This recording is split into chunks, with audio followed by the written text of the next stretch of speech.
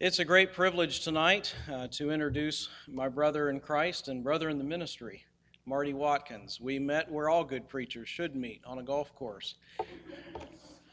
This last year, I was introduced to a group called Veterans and Friends, and the gentleman that introduced me to the group's a veteran, and I'm a friend. But Marty is a veteran, and I want to thank you for your service to our country.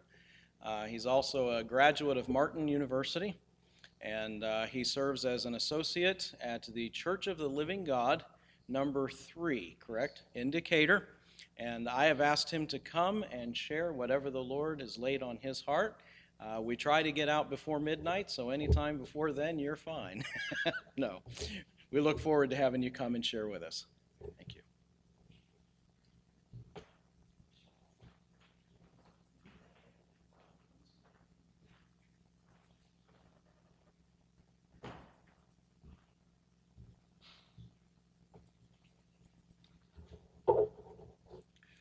First of all, I would like to say it is an honor and a privilege to be here on this evening.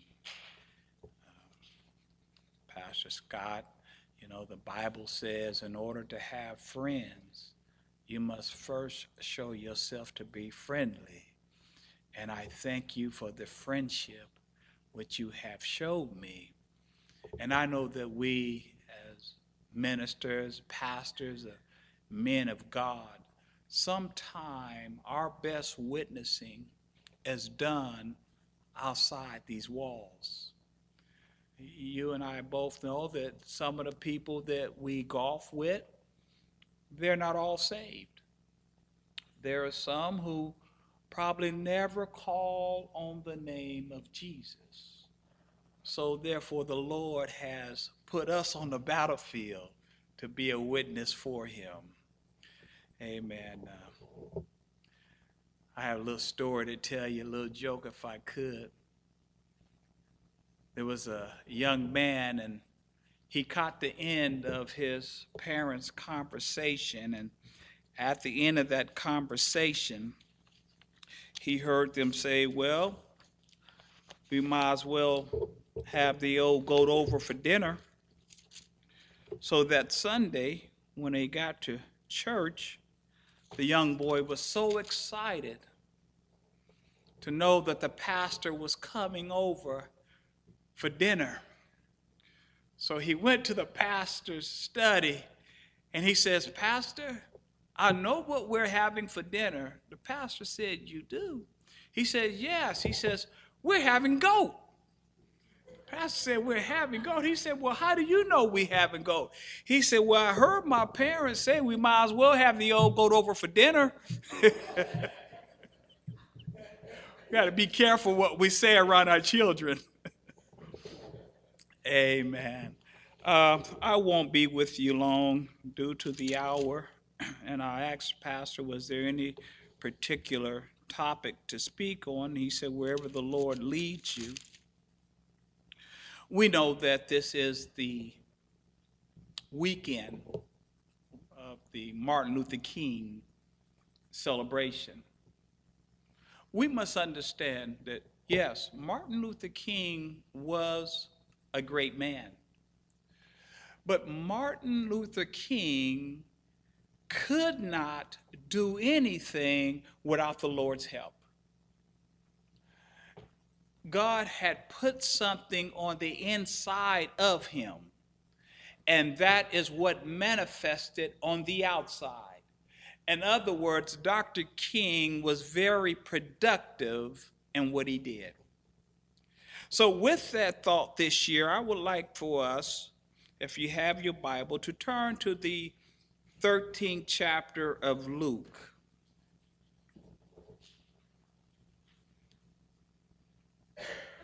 Thirteenth chapter of Luke.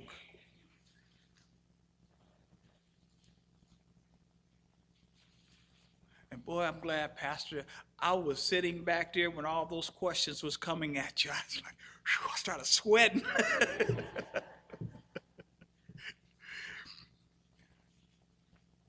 Luke, the 13th chapter, beginning at the 6th verse.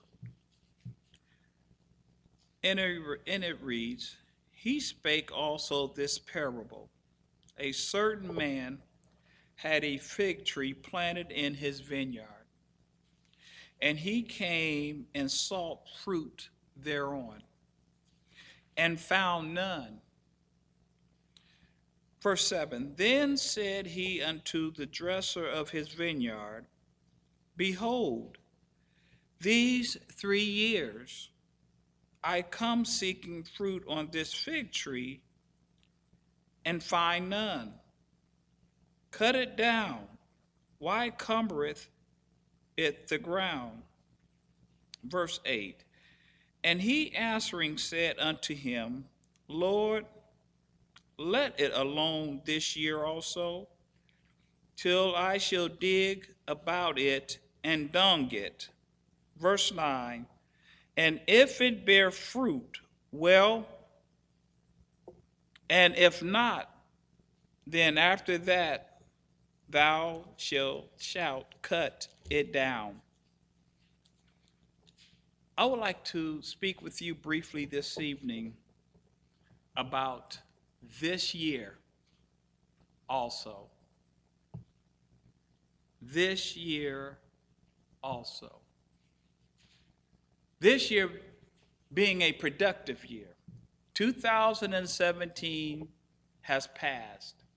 We're now in the year of 2018. And as I look at this text, I see the word also. That word also suggests that there have been other years. And as we read this text, we see that this is a parable from Jesus Christ. It was a parable from Jesus to his disciples. We know that Jesus himself was a great parabolic teacher. What are parables? Well, I'm glad you asked that question. See, I get to ask the questions now. A parable is an extended metaphor. It is an extended simile. In other words, they are an earthly story with a heavenly meaning. And as I read, this story opens up with a certain man that had a fig tree planted in the midst of his vineyard. And he went to that tree expecting figs. And the word is, he found nothing. The Bible says that his report to the Lord, to the Father, to the owner, he says, I've been going out there. I've been going out there checking on this tree. This is not the first year I've been out there checking on this tree. Matter of fact, it's not the first year that this tree has let me down. He says, matter of fact, I've went out there for 3 years. I've given it 3 chances. I know 3 years is ample time for this tree to have to give me something. So as we read the text, he says, well, this is my suggestion. He says, I want you to get an axe. To get an axe and cut it down.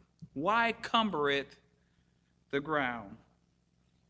His thought was that we can replace this tree that's not giving us anything. We can replace it with something or someone that can produce some fruit. This tree was just taking up space. He said, cut it down. I'm tired of fooling with it. I've given it enough chances.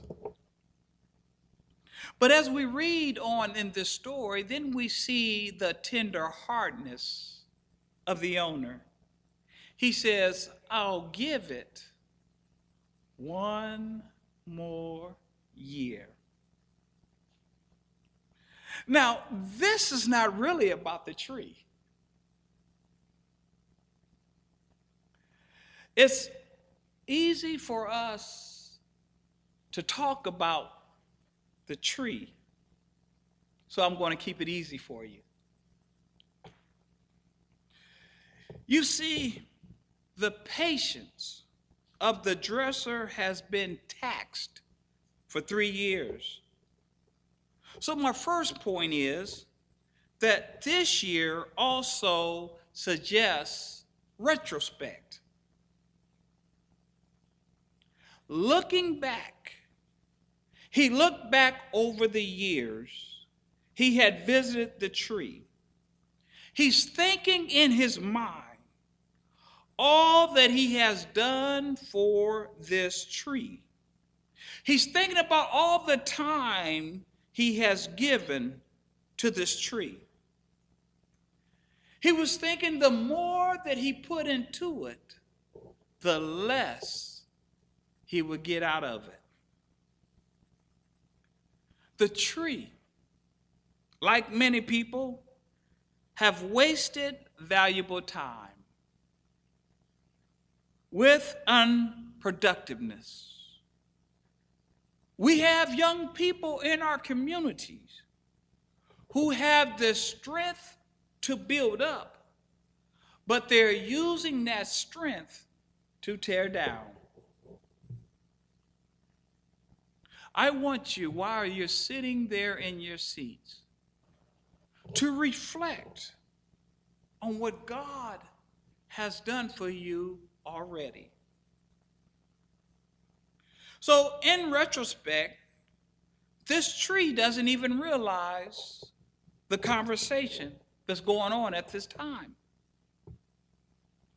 The tree is standing out there doing what it normally does, and that is nothing. Not only does this point to retrospect, but it also points to prospect. Not prosperity. Even though there is prosperity in prospect, prospect means what I can look forward to. This means I've got some prospect. I'm still living. I can do something better this year than what I did last year. Then we have the process. He says in this story, I want you to dig it and dung it. Now, I don't know how many of you are farmers here, but that word dung, you know what it is. It's manure. It's stinky stuff. And so he says here that I need you to dig, or I want to dig around this tree. So maybe it's possible he was thinking that the tree was not getting enough water, wasn't getting its equal share. So the landowner goes out and he personalizes it. You see, we must understand that the process of the Lord is that he's going to do something personal in each and every one of our lives. Now, just remember, this tree wouldn't give God anything. This tree wouldn't give its owner nothing. He says, but instead of cutting it down, I'm going to give it more. And that's how the Lord sees us. He says, listen, I have given you time after time to be productive with the life that I have given you. And there's times when the devil wants to come in and he wants to go to God and he wants to destroy our lives. He wants to do something to us. But thank God for Jesus. That Jesus is our mediator. He stands between us and God. And when the devil wants to tear us down, the Lord himself says, Father, give them another year.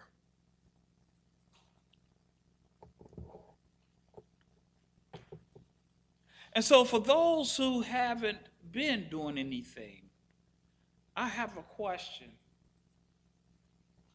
What has been stopping you? Some of us, or some people, use excuses the first year. They're used it the second year. And they're using it the third year. Will you use that same excuse this year also? The tree doesn't realize that it's being set up to do better. Don't you know that when we have a test or a trial that is put in our life, we're just being set up to do better? Amen? And sometimes we don't see it until later on. There's an old saying that says, we'll understand it better by and by. You all had some real good questions for the pastor. But one thing we must understand is that we have a finite mind. Our thinking ability is limited. God has infinite wisdom. That means that he sees things way down the road that we can't even see. Sometimes there are times when you're ready to take off and go somewhere, and you say, well, I got to be there in 15 minutes. I'm going to leave here at such time. And for some reason, you did not leave on time, but as you travel down that road, you'll see that there was a terrible accident. God saw that. And what he did was prevented you from being in that accident. That is God's infinite wisdom. We don't understand everything God does. And then again, I'm going to jump ship here for a moment, but let me say something. God is such a gracious God. He is such a merciful God. He knows all. He sees all. He's everywhere at the same time. God could very easily say, you know what? On Monday, you're going to get into a car wreck. On Tuesday, you're going to have a heart attack. On Wednesday, you're going to lose your child. On Thursday, you're going to get your leg cut off. On Friday, see, God could show us all these things if he wanted to. But he knows that we cannot handle those kind of things. That's why he says, I will not put more on you than you can bear.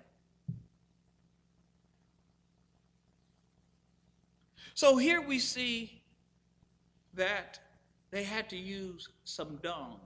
Dung is stinky stuff. And sometimes God has to allow stinking situations in our life to get us to move in the direction that he intends for us to move in. Amen, somebody? We must realize that God did not put us here just for ourselves. Now, I'm talking about a tree, a fig tree, that was supposed to produce some fruit. Now, if you notice anything about a fruit tree, is that you will never see an apple tree eating apples. You will never see an orange tree eating oranges. Matter of fact, the fruit trees produces fruit for others to enjoy. And you know what? When you go by and pick that apple, pick that peach, or pick that orange off that tree doesn't get mad. It just produces more fruit. What am I saying here? That when we look at Galatians, the 5th chapter, it talks about the fruit of the Spirit.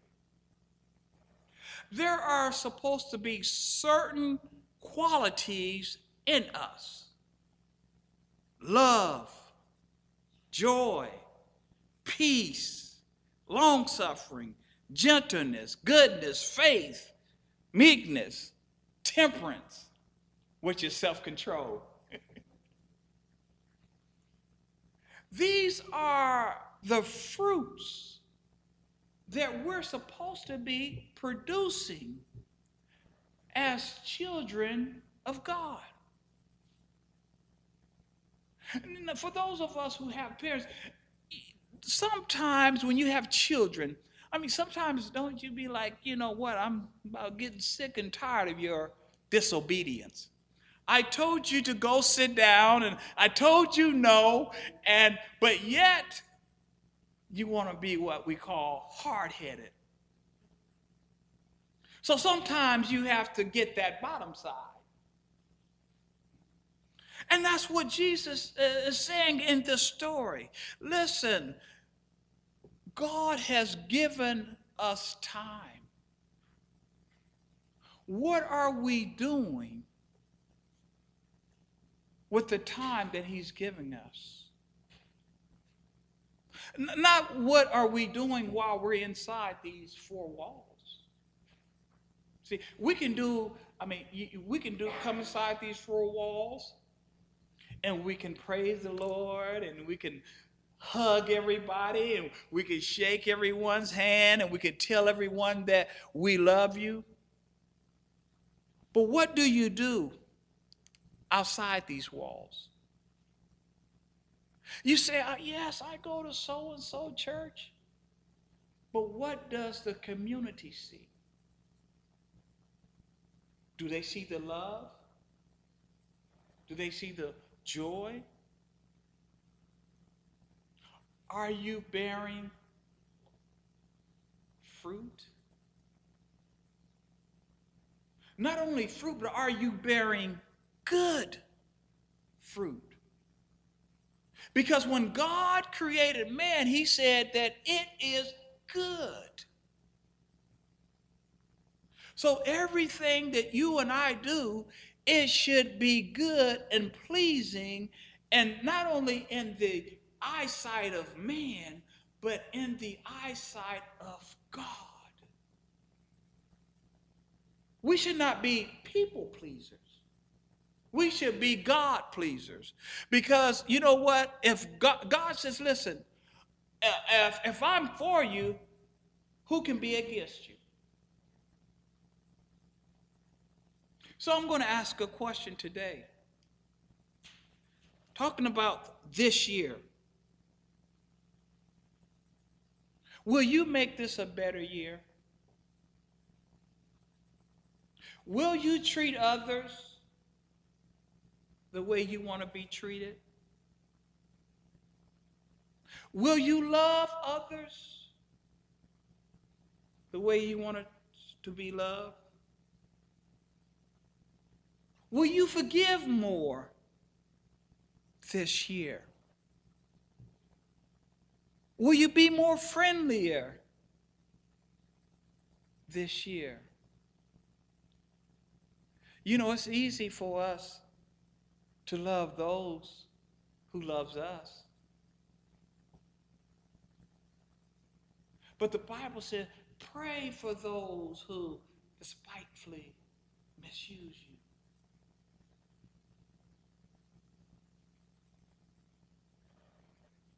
We thank God for allowing us to see the beginning of 2018. There's no guarantee we're going to see it end. But you know what? We ought to thank God for just allowing us to see the beginning of 2018. Because there were some people who made preparations for the year 2018, and the Lord did not see fit for them to make it over. So if you are here this evening, you ought to just give the Lord a hand of praise for allowing you to make it over in 2018.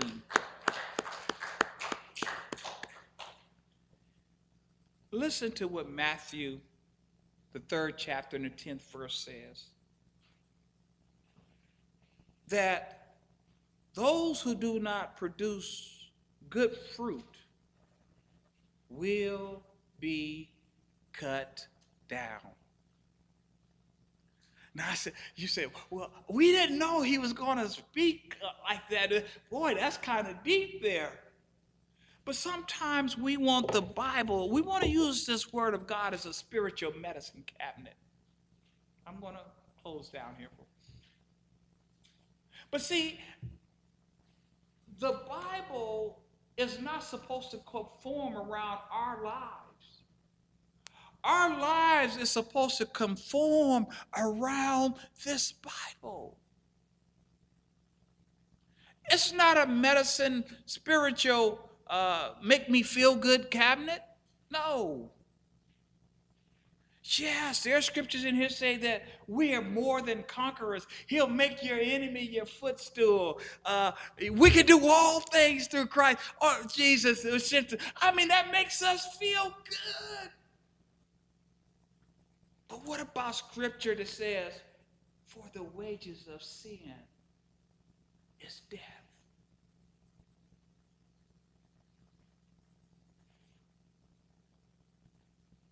You know, there's some people, and I could say this reverently, there's people who will walk around and they'll tell other people, go to hell. Now, that's not a curse word. It's in the Bible. Hades, hell. But there's people who would actually say that. But just because someone tells you to go to hell does not mean you have to go there. But when we stand before the Lord and say, didn't we prophesy in your name? Didn't we cast out demons in your name? And he said, depart from me, you worker of iniquity. I never knew you. Now, you're already in heaven when he says this. And if he says, depart from me, that means you're going to hell. I know that one day I want to hear him say, well done,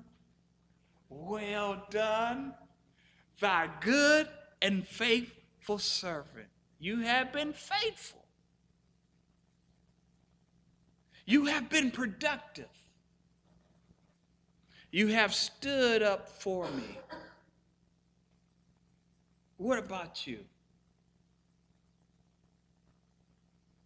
This year, I submit to you today that this is your year. This is your year to be productive. With everything going on in today's society, we need more Christians to to be productive. We need to show the world that there is a true and living God.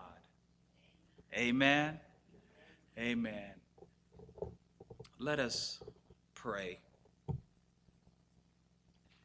Dear gracious and eternal Father,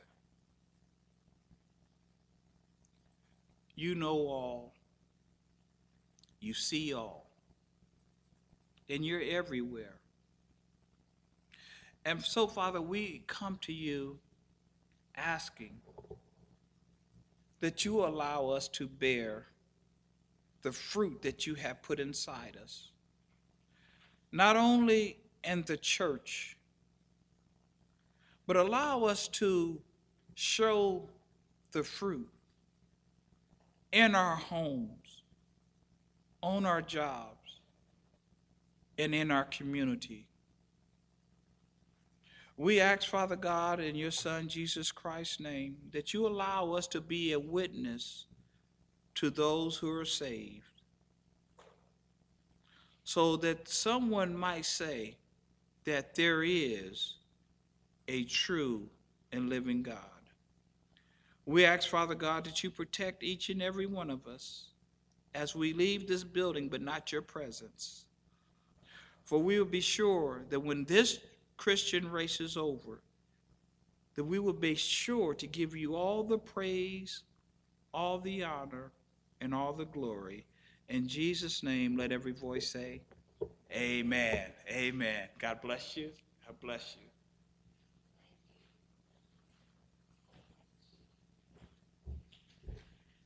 Thank you. Thank you.